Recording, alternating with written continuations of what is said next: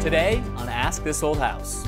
This house in Virginia was built in the 90s with a type of pipe that could burst and flood the house. I'll tell you what it is and how we fix it. I'll cover your choices for drop cloths. And we'll share more home inspection nightmares. This is just a mess of wires, and the only thing I can say is that at least they used the junction box. You hear that? This door is really squeaky. I'll show you a few different ways to make it quieter.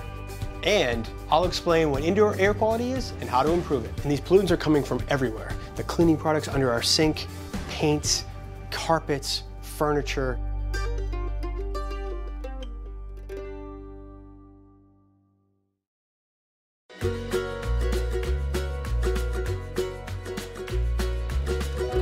Are you Deb? I am. Hi, Richard. Welcome to Richmond. It's nice to be here. I don't think I've ever been in this city before. It's beautiful. Thank you. I'm so glad you're here. How long have you been here?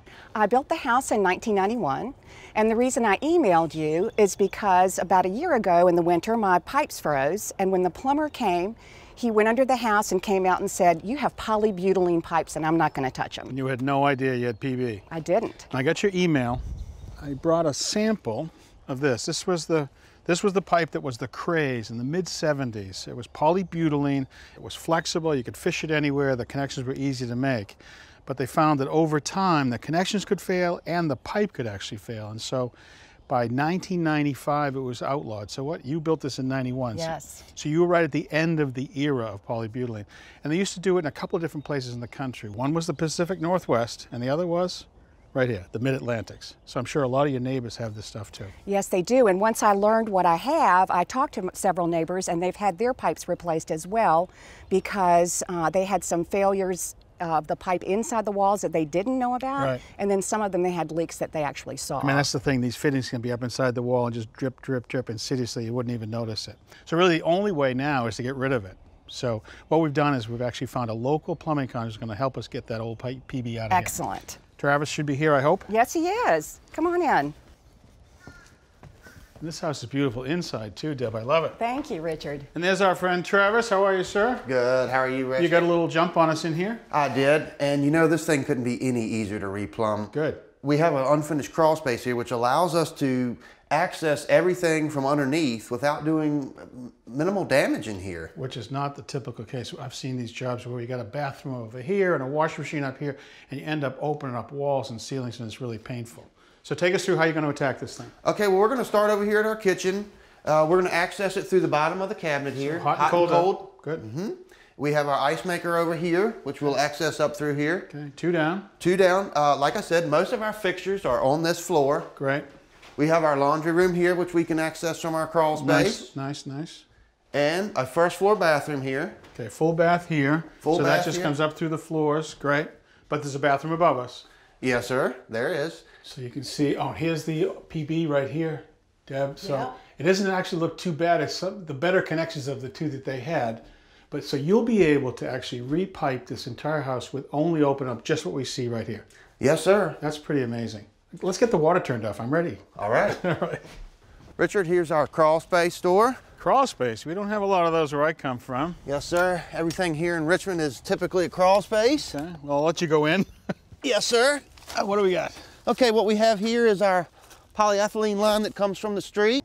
And that's good news because that's the type of plastic we don't have to change, so we don't have to dig up your front lawn. Great. Good. Thank you. Our main shutoff, which then transitions to the PB. Right. All right, so you ready to shut that off right now? Yes, sir. All right, water's off. I see an outside faucet here. Why don't you throw that in the bed over there? Okay. Water's coming on.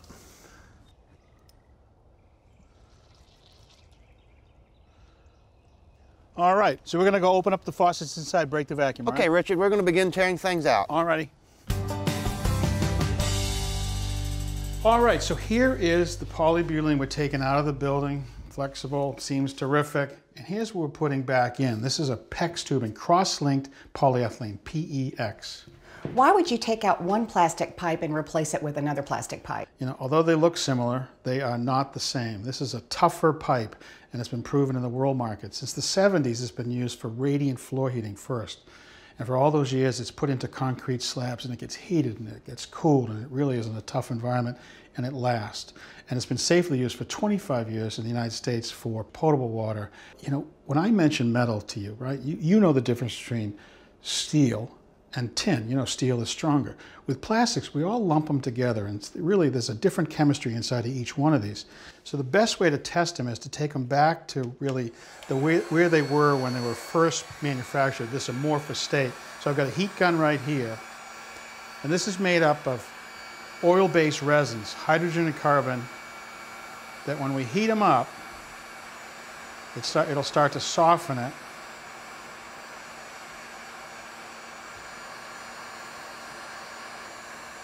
Okay, so now it's softened now. Now watch what happens when I pull it apart. It has very little sidewall resistance, and it just pulls apart like taffy, okay? Now, so that's a simple plastic. This is the PEX, and what's happened is those molecules that used to be just long strings are now cross-linked, much like a chain-link fence.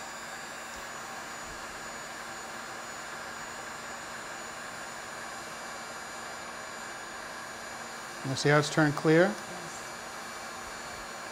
Now very clear.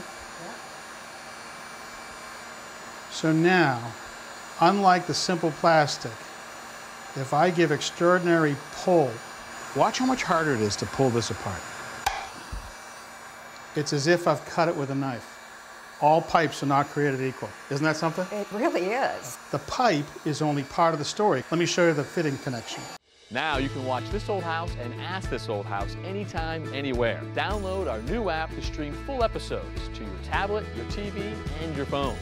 Binge on classic episodes, catch up on recent renovations, and get step-by-step help projects all around the house. And best of all, it's free. The most trusted home improvement information is now available on your Amazon Fire TV, Roku, Apple TV, iOS, and Android devices.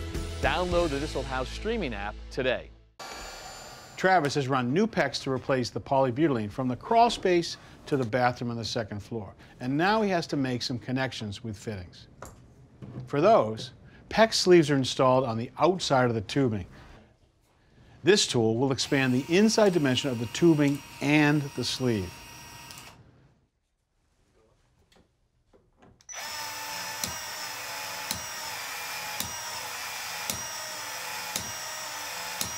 The expanded tubing allows the fitting to stick inside, but only for a few seconds, because the tubing and the sleeve have a memory and will return to their original dimension, which makes a watertight connection.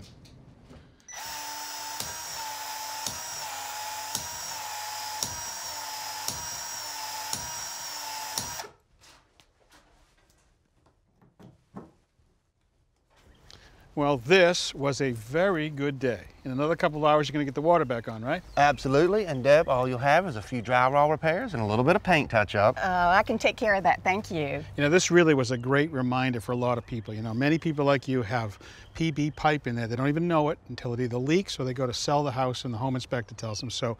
But you're in good shape for the next 100 to 150 years, all right? Oh, thank you for coming to Richmond. It was my pleasure. He did all the good work. Thanks, my friend. Thank you. Good job. Catch you later.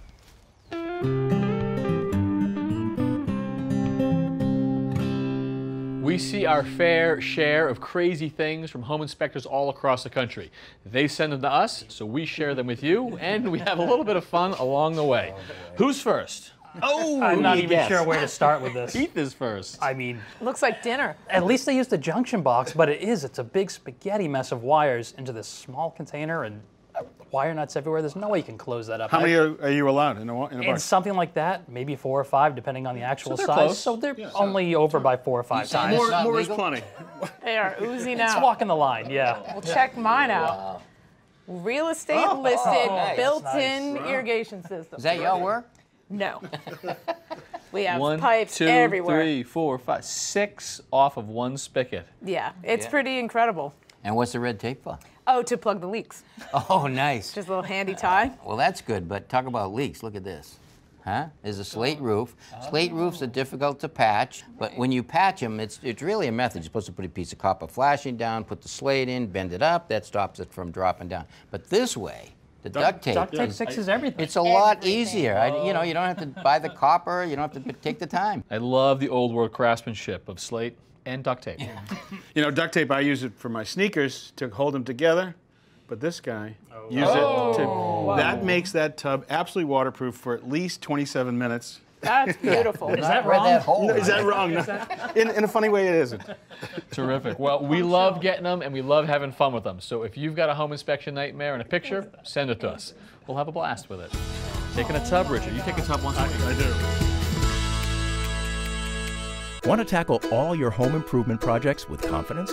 Join This Old House Insider, a new streaming service from This Old House, the iconic Emmy-winning series that inspired a generation of home enthusiasts. Stream over 1,000 episodes of This Old House and Ask This Old House commercial-free.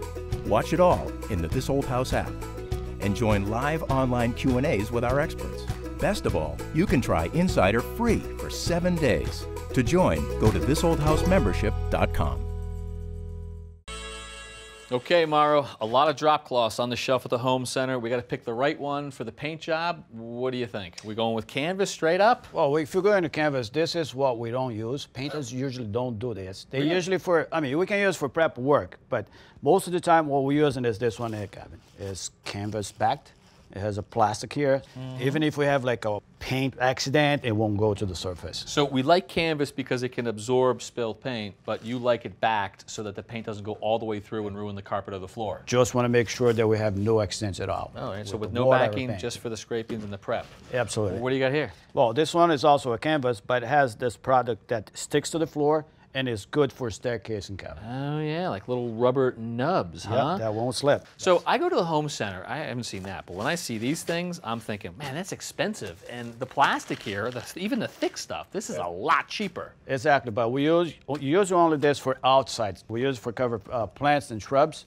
Pack up at the end of the day, throw it away. You don't use this on the ground when you've got a ladder and you're working outside? Absolutely not. Why not? It's slippery. Okay, slippery. So outside for the thick stuff? Yeah, that's 4 mil. Does that mil. mean, that's what? That's 4 mil. There. 4 mil? Yeah. And then, so does that mean that the thin stuff you use inside? The thin stuff is the stuff that I like to use to cover furnitures and cover everything inside the room when it's furniture in. So this is for covering, again, not underfoot? Not underfoot, absolutely not. What about the big blue guy here? Okay, Do you guys big use blue these? guy is excellent to use on the exterior projects. When you're scraping the house, a heavy scraping, you tied up that on the wall and everything that falls into the stop, put it in a trash bag, you can clean it, you can wash it, and it will be ready for many other projects. But don't use it when you're actually doing the painting on the exterior. On the floor, absolutely nothing. The things I don't know. Paper? Paper. I like to use this paper. Once we paint a room with lots of baseboards, I like to run the layer paper all along the baseboards, and then I'll leave like 4 or 5 inches off, and I still put my drop cloths on top of it. So canvas on top of the paper, and you're using this because you want a nice tight line that you can cut nice, to? crisp line that's like, you know, make it cool, beautiful. Well, I now know what brush to pick and obviously what drop cloth to use too. You know which drop cloth to use, interior and exterior. Thank you, Mauro. You're welcome. Hey, Ross. Hey, Richard. Hey. What are you guys working on?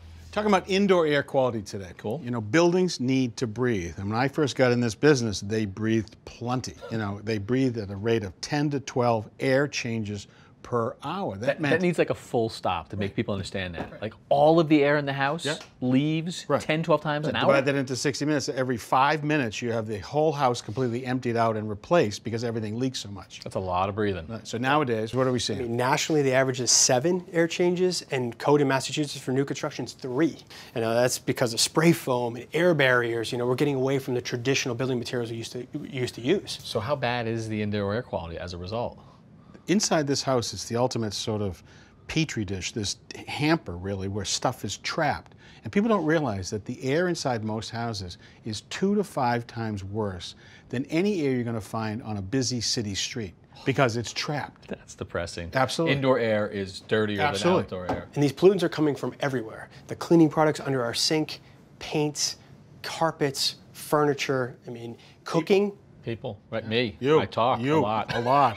the gas range, the oven, right? Those are all giving off chemicals. So these gadgets that I'm looking at here, are they going to tell me what I've got in the air and how bad it is? So these are a variety of different monitors that have different sensors. So this one does CO2, right, where we're breathing out. It does temperature, it does relative humidity. This one, for example, is doing VOCs, particulate matter. Those are the particulates that are really, really small, you can't see, that you can actually inhale, get into your lungs and into your bloodstream. So we don't have a device that tells us everything that's in the air and breaks it down. You need a device to go looking for a particular thing. You're picking specific things. You got to decide what you want to monitor and find the right device for it. So once this thing tells me I have too much CO2 or what was it, VOCs? VOCs or particulate matter. What do I do with it? Well, you got to ventilate. You know, a building needs to breathe, but it doesn't need to breathe through every door and window. It needs to have a set of lungs. And if I was talking about a set of lungs, it'd be a box something like this, either called an HRV or an ERV. So how it works is that you've got this core in the middle, and now stale air that would leave the building from bathrooms or contaminated air would pass this way with a fan across this core and to outside. But at the very same time, another fan brings exhaust outside air in across this core in the opposing direction. So imagine this here in the winter.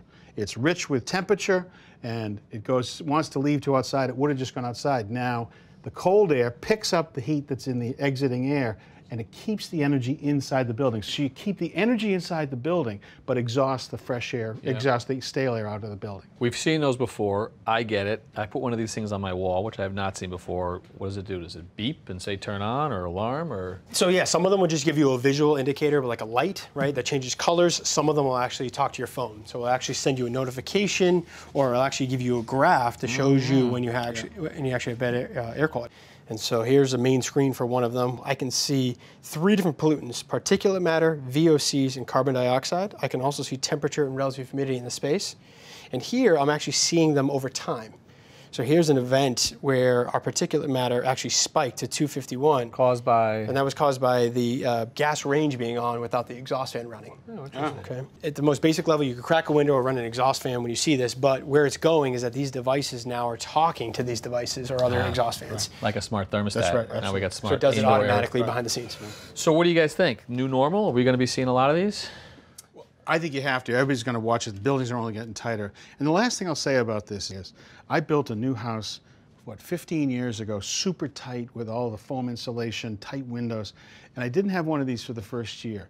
And what happened is we always felt sluggish and mold formed everywhere. And then we put it in and it just changed. It's an intangible that you can't really transfer until you live with it. Just have fresh air in the building. It just changes the way you live in the space. Cool. All right, guys. Well, good information. Thank you. Thank you. So which one measures methane? That one does.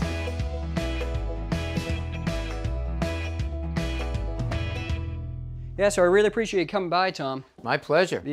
Our house was built in the 1940s. We bought it about 4 years ago. My wife, my parents, and I, we completely gutted the entire place. Really? Brand new plumbing, brand new plumbing, electrical, wallboard, insulation. We did the kitchen ourselves, hung the cabinets, the counters. You did it all, even the tile work? Even the tile work, yeah. It's been a process. It's a lot of work, A lot of work, but very rewarding. Yeah, I mean, look what you've done. It's beautiful. Yeah, thank you. One thing that is driving me insane are these doors. My 2-year-old son lives down the hall here. We sleep here. And our coats and to feed the cat in the morning, I wake up at 4 o'clock in the morning to go to work. Yeah. And when I go down the stairs, I have to open the door. Oh, I hear that. And that squeak at 4 o'clock in the morning it's like an air raid siren. Yeah. So wakes your son up. Wakes him up, no problem. Well, you know, there's a lot of, well, that is loud. There is a lot of reasons why a hinge can squeak, and one of them is alignment. Could be misaligned from the door to the jamb or hinge to hinge. And if I look right up at this top hinge right here, you can see that these barrel alignments aren't right on. Have you tried anything at all? Yeah, I've tried different types of lubricants, but to be honest, a week, couple weeks, a month later, the squeak just keeps coming back. Yeah. So what's happening is they could be wearing back and forth, and when the lubricant wears out, it starts to squeak. Sure. So what I want to do is I want to take some of the stress off of one hinge at a time, and to do that, I'm going to knock the pin out.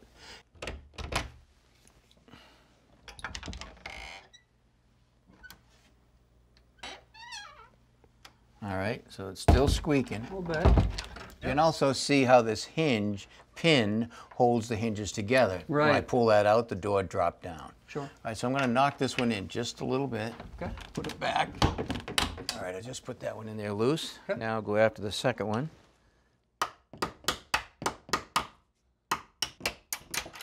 That hinge pin came right out. Yeah. Not a lot of stress on that Right. one. Pretty quiet though. Yeah, they quieted right down. Yeah. Let's put it back in and see if that, but I also don't have this one all the way down.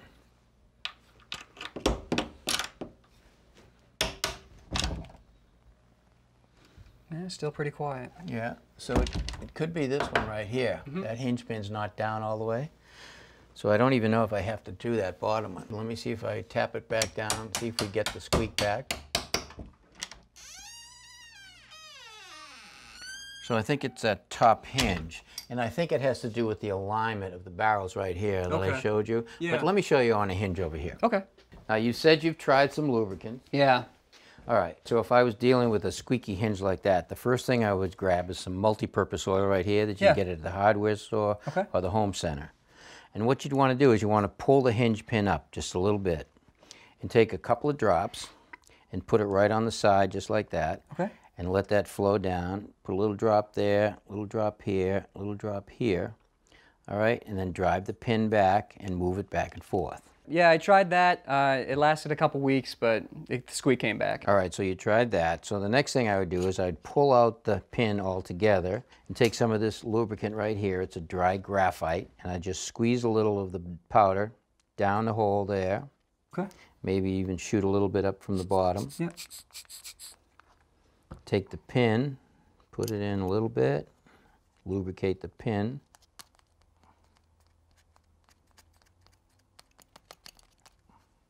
And drive it down and push it back and forth to wear it in. Yeah, I tried that. It did work a lot better than the multi-purpose lubricant, but after a couple weeks, it just didn't do the trick. Okay, well, I think it's an alignment problem right here, as I pointed out on the door. Okay.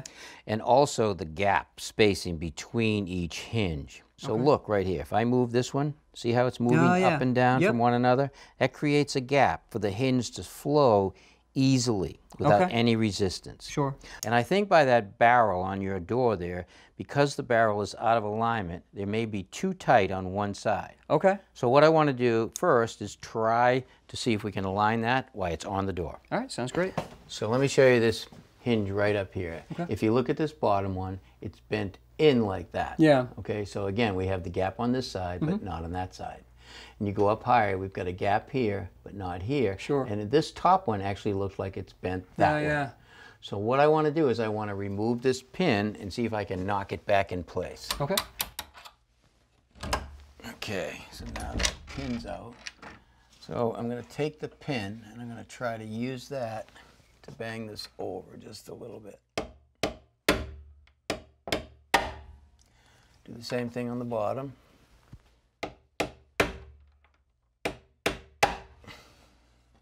See if I can straighten it just a hair.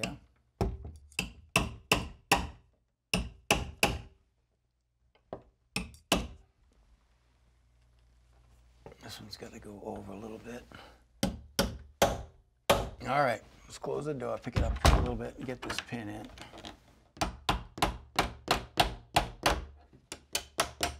All right, let's try it. Sweet silence. All right, so I think your son will be able to sweep now. Thank you very much. I really appreciate it. My pleasure. Sweet silence indeed. Yeah. Nice job. So how often do you see that? Is that common to have a hinge bent like that? Well, I mean, those are inexpensive hinges, so the metal is really soft. And you could bend that if you drive the pin down too hard with your hammer, or if the hinge is apart and you drop it on the floor, that could bend it just a little bit too. Get what you pay for, right? Exactly. All right, well, that's it from us. Keep your letters and your emails coming. We'd love to hear from you. So until next time, I'm Kevin O'Connor. And I'm Tom Silva. For Ask This Old House. Thanks for watching. This Old House has got a video for just about every home improvement project, so be sure to check out the others. And if you like what you see, click on the subscribe button to make sure that you get our newest videos right in your feed.